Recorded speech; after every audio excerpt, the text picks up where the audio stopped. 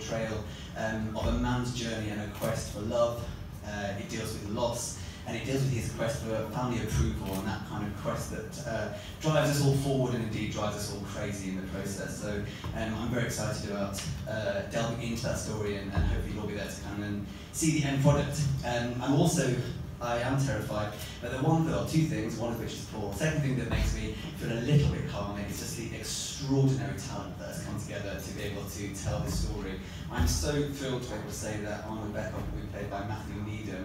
Matthew was recently seen starring as John Buchanan in the critically acclaimed West End transfer of Tennessee Williams' Summer and Smoke. He was also the lead in the Academy Award-winning film Strutter, and also seen recently in Chernobyl, which I loved.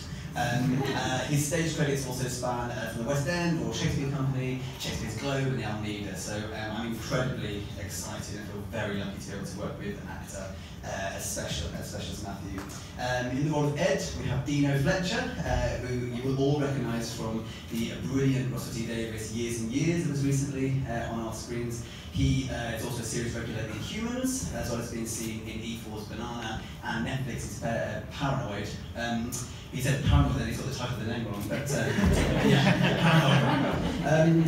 His stage credits also are being seen at Trafalgar Studios and indeed Ghost Stories in the West End.